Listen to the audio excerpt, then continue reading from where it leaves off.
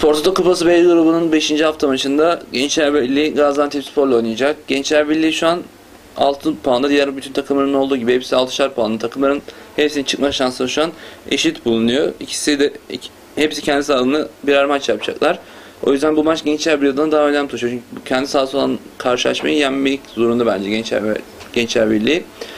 Antepspor onlar da aynı durumdalar. Şu an averajda zirvede bulunuyorlar. Antep ilk maçta Genclerbirliği'nin kendi sahası 4-0 yenmişti.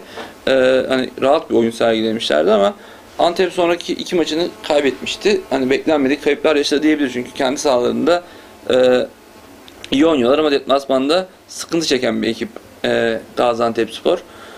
En azından hani bir puan alması gerekiyor bence deplasmanda. O maçta bu maç olabilir diye düşünüyorum ben.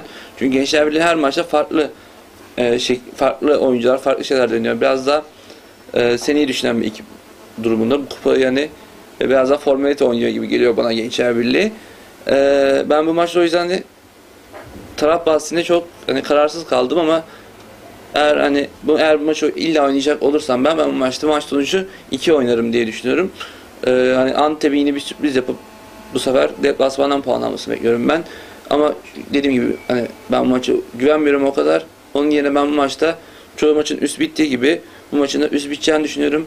O yüzden de bu maçı eğer oynayacaksam direkt gol bahsine yönelip 2.5 üstü tercih ederim.